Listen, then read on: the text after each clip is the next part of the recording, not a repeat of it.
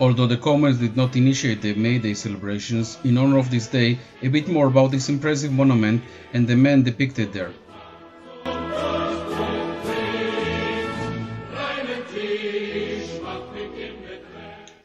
Ernst Thälmann began his political career with the Social Democratic Party.